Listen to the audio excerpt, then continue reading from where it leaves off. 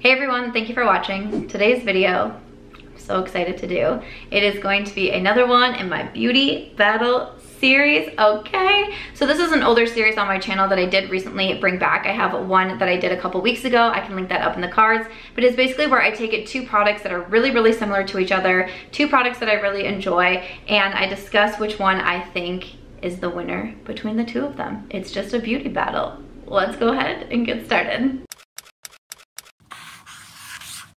All right, I am excited to jump into a new beauty battle. I got so many requests on the first video that I did when I brought back this series. I did this maybe like 3 or 4 years ago, and I'm not sure how I got the idea to bring it back again, but I'm excited. You seem excited for it. I went through all of your comments to see which products you want to see head to head. I already have quite a list going for the next video with some products that I'm trying out just a little bit more before I can put them head to head. But I'm excited for this one. I am excited. Let's do the Vegas OOTD first. So today I just have on this dress. It's a pretty long dress. It has a slit on one side, and then it has like this little kind of cutout detail here. I got it at, I believe it's a shop called Lilyful, which is in the Miracle Mile shops, but I don't know, it kind of makes me feel a little mermaid-esque. I don't know where I'm gonna wear this to yet. I haven't like worn it out yet, but I think that it's really pretty. So I really like the color and everything. So that's what we're wearing today. I did film this makeup look for my Instagram. Actually, I did an Instagram live today, so I can link the IGTV down below if you'd want to see, or otherwise I do always link all of my makeup. So let's start off with what I think we're all here for, right? So you guys can watch this part and you can click off the video and it'll be great. I'm just kidding. I'm just kidding. When I did my last, was it the last beauty battle or just another video that I mentioned that I actually wanted to put 3 products head to head. And when I tell you the amount of comments I got on that, I was like, I have to do this video ASAP. So for this category, we're talking lip liners. And we have lip liners from Charlotte Tilbury, Natasha, Denona, and Pat McGrath. There's a running joke on my YouTube channel that I am friends with all 3 of these ladies. Sometimes people think I'm being serious, which really gives me a good chuckle. I am not, but it's funny to imagine that I am, especially as I put them all head to head for this video. Like so many of you said, there's gonna be a lot of girls' nights that are gonna be very awkward now because of this. Okay, so these lip liners, I like all 3 of them. I think all 3 of them are great. I wear all 3 of them all of the time. For Charlotte Tilbury, I do have multiple shades. The one that I've pulled out here is in Pillow Talk, a very classic Charlotte Tilbury shade. I first bought either Pillow Talk or Very Victoria. I think I bought Very Victoria first, but I have bought multiple Charlotte Tilbury lip liners, and then I did get a few in PR. But for the most part, I have bought them. Natasha Denona, I have the shade Dana. I always mix up Dana and Noah. I have Dana. Bought it myself. And then Pat McGrath, I have Contour, once again, bought it myself. Pretty even playing field here. Right, here is swatches. So we have Charlotte Tilbury, Pillow Talk, Natasha Denona, Dana, and then Pat McGrath, Contour. I feel like these lip liners are so similar. They are so, it's why I like all of them. It's why I wear all of them. I think that they are very similar. They're very smooth, they're very creamy, they're very easy to apply, and they're all very long wearing. I don't think that you can go wrong with any of these lip liners. For the pricing on these, Charlotte and Natasha are both going to be $22. Pat McGrath is going to be $28. So that one, that is a little bit more expensive. When I tell you that I stayed up at night thinking about this. I just didn't know what to do. I was losing sleep. I couldn't eat. I could barely function thinking of who I was going to make the winner out of these. Because again, like I said, they're so similar to each other. You really can't go wrong with any of these lip liners. But if I have to choose one, which I do because that's the point of this video, if I have to choose one out of these 3, the winner is going to be Charlotte Tilbury. The reason why I decided to pick Charlotte Tilbury as the winner is because this lip liner is redonkulously long wearing. When, I just swatched these, when I go to remove them, everyone's gonna put up a fight, don't get me wrong. Like Charlotte and Pat, or I'm sorry, Pat and Natasha. Pat and Natasha, they are going to want to stick around. Charlotte's not going to leave. You know, sometimes she does that at girls' night. Sometimes I'm kicking Charlotte out the door. I'm like, okay, it's time to go. And she's like, how about another glass of wine, darling? And I'm like, no, Charlotte, Like, I need to go to sleep, okay? So that's exactly how her lip liners are though. They are not going to move. Like, when I remove them at night, I really, usually if I take like my cleansing oil, I just kind of rub over my lips and like, boom, it's gone. With the Charlotte, I really have to like massage it into my lips, because otherwise I'll get done removing my makeup and I'll look in the mirror and you can still see like a faint tinge of lip liner. I personally love that. Maybe you don't love that, but when it comes to like lip products, and especially my lip liner, I want that to stay. I want that to stay all night long. So that is why I chose the Charlotte. It's because even though the formulas I think are so similar and I love them all, the staying power is just a little smidge better on the Charlotte Tilbury. I hope I didn't just cause friction between me and Pat and Natasha, but it had to be done. It had to be done. Next up, this was a very cutthroat beauty battle that we have going on here. Why me? Why? Next up, this is a really cutthroat beauty battle. So many of you requested to see these two palettes against each other. We have from Sigma their new Ambiance palette, from Patrick Ta the new Major Dimension palette. I enjoy both of these. I think, were these both? I think in my last two makeup monthlies, or where I rank all of the makeup I've been trying, I think this went in the top spot for May, and this went in the top spot for June. I just finished filming my makeup monthly for June. It's the video that went up before that, so sorry, spoiler alert for the #1 product. But I love both of these palettes. I think that they're fantastic. So the Sigma Ambiance came out first. This retails for $49 on the Sigma website. I did get this sent to me, and I am an affiliate with Sigma. My discount code is Samantha. So you have 14 shadows in here, and it does also come with a double-ended brush. I love the Sigma brushes. I highly recommend them. I love that their palettes come with them. It does have a mirror. Again, retails for $49. Typically, you can use a discount code on the Sigma website though. The Patrick Ta I did purchase recently from Sephora. This one, 1, 2, 3, 4, 5, 6. This one has 12 shades. It does also have a mirror. Doesn't come with a brush, and this one retails for $68. You have a mixture of matte and shimmers, and then there are also 2 cream shadows here. Mixture of matte, shimmers, more like topper type shades in the Sigma palette. When I tell you I've lost sleep over this beauty battle video, it's just like, what? I had such a hard time. I had such a hard time with this one because there's so many pros to each one. And I was trying so hard to like weigh them differently. So like I said, I got the Sigma one first. It's so easy to use. I love the Sigma eyeshadow formula. I've been loving their formula on their eyeshadow palettes for such a long time. The Ambiance is just no difference. When I got this, I was like, this is going to be my summer palette. I absolutely love it. I think that it's stunning. It's so easy to use. I've used every single shade out of here. It's just beautiful and easy to work with. I was a little bit hesitant to purchase the Patrick Ta just because the price tag is so expensive, and I was like, especially with having the Ambiance, I was like, am I really gonna use it all that much?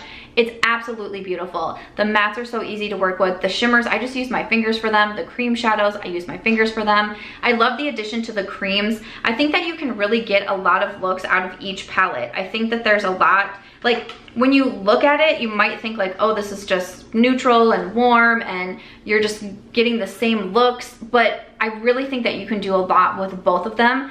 There's different tones, undertones to all of the shadows in here, so you can really switch up the looks. Like, you're not just gonna get the same thing from these palettes. This honestly, like, I knew what I was going to say, but then as I'm sitting down, I'm like, I don't know. Is it? Okay. Now, see, oh, now I don't know. Now I'm running through my pros and cons again. Okay, I'm gonna stick with my original decision. And that is to say that I think the winner is going to be the Sigma Beauty. Let me tell you why. Both these palettes are awesome. I highly recommend both of them. But if you are telling me this is a color scheme that you want, but you only want to purchase one of these because $49 and $68, both of that is really expensive, what I'm going to tell you, and the reason why I wanted to bring back the beauty battle, because I often get those questions. Hey, you love both of these products, I can only buy one. Which one do you think it should be? The reason why I'm recommending the Sigma is mainly because of the price difference. You also get a brush, and the brush is really freaking good. Like I always get excited about the Sigma palettes when they come with the brushes because I'm going to use them. There's other eyeshadow palettes that come with brushes. I just throw them away. Like they're not good quality. It's actual Sigma quality brushes that you're getting in here. So the value that you are getting for the $49, I think, is more than the value that you are getting in the Patrick Ta. That is the biggest, like, that's really the only thing that I could think of to put the Sigma one over it. If you're only going to be purchasing one of them, I think the Sigma is a great way to go.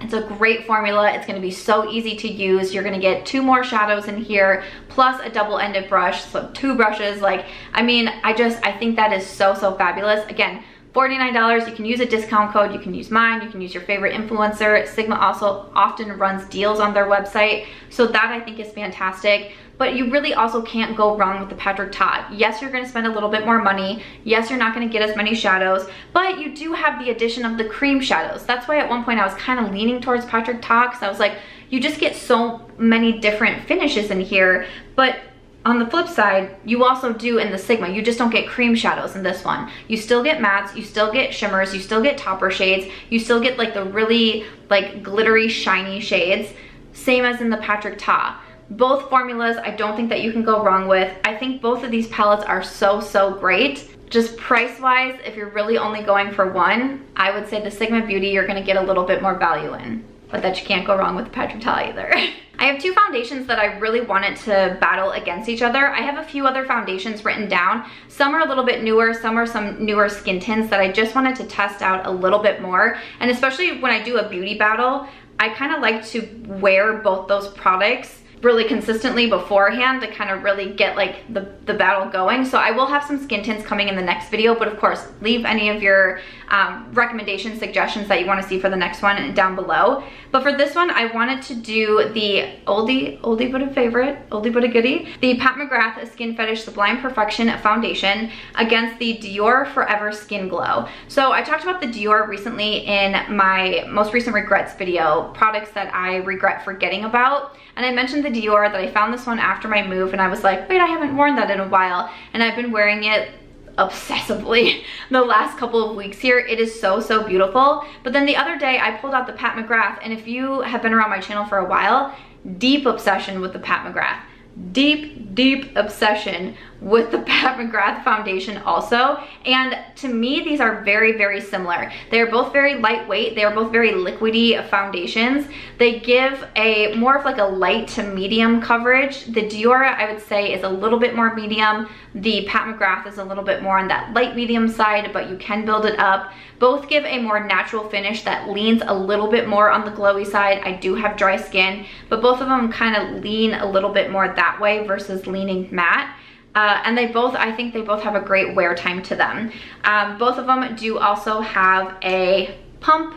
For the shades in the Dior, I wear 2.5N, and for the Pat McGrath, I wear shade 10. So the Pat McGrath retails for $68, which is very expensive. In here, you do get 1.18 fluid ounces. The Dior retails for $52, still very expensive, and you get 1 fluid ounce. So just a little bit more product with the Pat McGrath. This was another hard one. I did it to myself. I'm the one that came up with this particular beauty battle, so I did this one to myself. And I really went back and forth, and I was wearing the Dior a bunch, and then I wanted to wear the Pat McGrath a bunch, and I was like, which one is it gonna be? Because I really like both of them. Again, I like to have these be products that I do really enjoy, because it kind of just makes it a little bit harder, like ups the ante a little bit, if you will. I wanted to say the Dior does have SPF 35, Pat McGrath does not. Some people like SPF in the foundation, some people do not, so I did want to mention that. The winner out of this beauty battle, and it was hard and it was close, but I have to give it to the oldie but the goodie. So hopefully Pat isn't gonna be too mad at me after this video, because I am gonna go ahead and choose her foundation. The reason why I'm choosing this foundation, one, I like the finish just like a tad bit more. It's just a little bit more on the natural side than the Dior. I do have more dry skin, so I do like when my foundations lean a little bit more on that glowy side.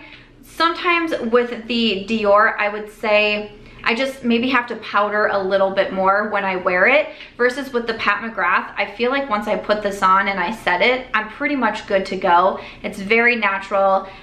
It blends into the skin so nicely. It doesn't look like I'm wearing a lot of makeup. Again, a lot of those same with the Dior. It's really beautiful on the skin. I just get a slight bit more glowy. So if that's something that you like, you might like the Dior a little bit more, but as always, this is my channel, it's my beauty battle, so I gotta say what I prefer. And for me, that's just like, that's the little bit that gave it a win. Once again, I went back to the pricing because I was like 68 versus 52. I mean, both of those, that's really high for both of them.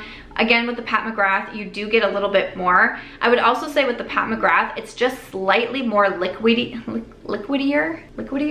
And so I feel like I need to use less product with the Pat, so I feel like it could even last me a little bit longer. So I don't know, that's why I decided to go with it that way. I almost leaned Dior simply because of pricing, but I like the Pat just a little bit more. So if you are looking to, you know, spend a few extra dollars on a high-end foundation and you're wondering which one would be worth it, honestly, I've been recommending the Pat McGrath for such a long time. It's just such a beautiful foundation. All right, lastly, this beauty battle was extremely requested in my last video. I still have people messaging me on Instagram saying, will you please put these two products in a beauty battle? And I went back and forth because I do like both products, but to me there was a pretty clear winner. And like I said, I kind of like the beauty battles to be really close to one another so you can like really see the pain in my face when I make these. I feel like that's just fun for everybody. And also, I do not have one of the products, which I feel like kind of shows that there is a winner. I don't remember leaving this behind in my move, but apparently I have not been able to find it. I've been searching all week for it. I've looked in all of the boxes, all of the bags, all of the everywhere. I can't imagine that I would have, like, did I declare?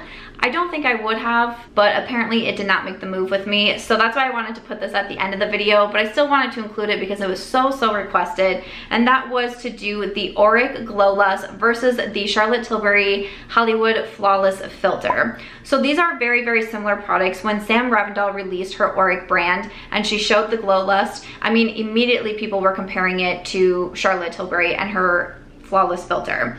What was funny was I got the Flawless Filter in PR like 2 weeks or something before the Auric came out. I had never tried it beforehand, so when people are saying like, could you try the Auric and let us know if it's a dupe for the Charlotte Tilbury, I was like, I don't know, I've never tried the Charlotte Tilbury. So I was like, what? And then it showed up like right before the Auric PR did. I was like, well, that was really weird. So I started trying both of the products, kind of wearing them almost simultaneously, like one after, you know, one day, one the next day. And to me, there really was a clear winner between these two, and obviously it's the one that I'm holding, the one that made the move with me. Not only did this make the move with me, the other two shades that were sent to me in PR, they all made the move with me. And the reason why I lean towards the Auric, which has a pump, the Charlotte Tilbury does have a doe foot applicator. I do like the pump a little bit more. And I have a video on Auric and I do compare them in there too. So I'm gonna go ahead and link that one in the cards, and maybe that will help like seeing the actual products against each other also. But I do like the pump more than the doe foot. Another reason why I like the Auric over the Charlotte Tilbury, which I believe I have the shade 3, is the product, first of all, pulled a little bit orange on me, so I didn't love the shade. But also it has more of a metallic finish to it. It has almost this more kind of shiny finish, which the Glow Lust from Auric just kind of gives you a glow. Like I'm not too sure what else I could say. Like, it's just a more glowy product. It's not super shimmery, it's not glittery. It just gives this kind of like fresh, healthy, more natural glow. I didn't feel like the Charlotte Tilbury was as natural as the Auric, so that's why I kept going to it. Because I'll wear the Glow Lust as a primer, I'll wear it underneath, I'll mix it in with foundations, I'll wear it just as a highlight. There's a lot of different ways that you can wear this product, and again, like, it's just natural. It just gives you that subtle glow that is really beautiful. Again, with the Charlotte Tilbury, it just kind of pulled a little bit strange, a little bit too metallic, a little too shiny. The shade was a little bit too orange for me. It was just, when I started trying it, I was like, I just don't really feel super confident wearing this. So that is why I would lean towards the Auric. And in this beauty battle, that this one would be my winner. The pricing is very similar on these. Charlotte Tilbury is $44 for 1 fluid ounce. The Auric is $45 and you do get 1.18 fluid ounces. This is the shade Morganite that I did. I mostly use Morganite or Selenite. Those are the two shades that I kind of go back and forth between from Auric, but I think this is such a beautiful product. I know there is a restock coming. I think Morganite, is it? No, I can't remember. It's a Morganite that got tweaked a little bit shade-wise, but I think these are such a great product. Again, I usually like to be able to recommend both products that I have in the beauty battle, and the Flawless filter, while I get it, and to me it was a product that I didn't really have anything else like that, but now that there is the Auric, I just think it's gonna be a little bit better, personally. Charlotte can't be too mad at me. I picked her lip liner, like, okay, like, if anyone's mad at me, it's Natasha in this case. And man, I cannot get Natasha Denona's eye for PR. Her PR team is ignoring me. Natasha herself doesn't ignore me, just her PR team. And now I'm probably never gonna get on that list. But I do. I think the Auric Lawless is just a better product, personally, in my opinion. I know it's $1 more, but you do get a little bit more product in there. It's probably gonna last you a really long time. And if you just want that glowy, natural look, that is definitely what I would recommend. So I still wanted to include that in there. My apologies that I do not have the other product with me, but I hope that you still found my commentary helpful at least. But I wanted to include it because it was so requested. Again, please leave any of your other requests down below. I want to do the beauty battle maybe at least like once a month or so, because I think that they could be really fun videos. So yeah, definitely let me know. But other than that, that's it for this one. I hope you enjoyed this edition of my beauty battle series. If you did, make sure to give it a thumbs up. I hope you also consider subscribing before you go, and I'll see you in my next video. Bye.